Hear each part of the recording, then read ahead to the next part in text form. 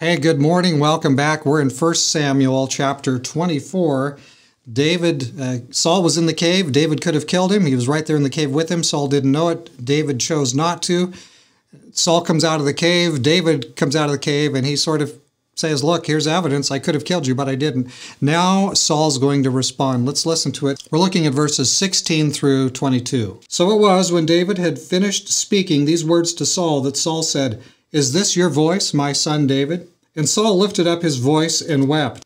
Then he said to David, "You are more righteous than I, for you have rewarded me with good, whereas I have rewarded you with evil. And you have shown this day how you have dealt well with me, for when the Lord delivered me into your hand, you did not kill me. For if a man finds his enemy, will he let him get away safely? Therefore may the Lord reward you with good for what you have done to me this day. And now I know indeed that you shall surely be king, and that the kingdom of Israel shall be established in your hand. Therefore, swear now to me by the Lord that you will not cut off my descendants after me, and that you will not destroy my name from my father's house." So David swore to Saul, and Saul went home. But David and his men went up to the stronghold. That last bit's kind of interesting, isn't it? Even though Saul says he is not going to pursue David, David has had enough experience with Saul to know, tomorrow morning he could have a totally different spirit, a totally different attitude. Saul could. So David and his men kind of stay out there in the wilderness where they're not going to be locked in, trapped in, not subject to Saul's wild swings in attitude. But anyway, let's look at the first part of this. Saul has an interesting response here, and I think God was working through this, don't you? Because Saul lifts up his voice and weeps. It seems like there could be some true repentance going on here on Saul's part. He admits that he's done evil. He praises David for doing good. So there's some really good pieces here. Saul, sadly, he's not going to have a good ending.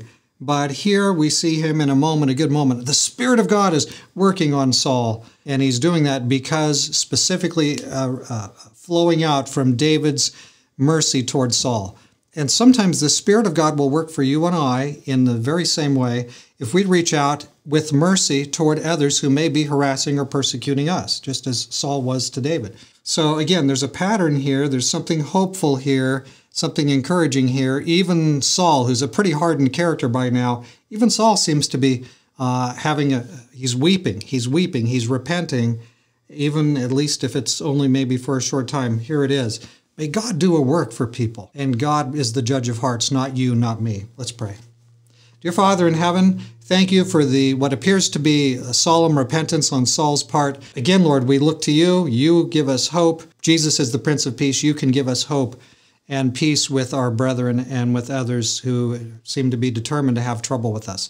Help us, Lord, to have boldness in your service, but also to seek first peace in your service, just like David did. Thank you for hearing our prayer. In Jesus' name we pray. Amen. So, hey, good lessons here from David. Took his life in his hand, but it looks like made a big dent there for Saul. Hey, God be with you today in all that you do. Be a Prince of Peace for the Prince of Peace.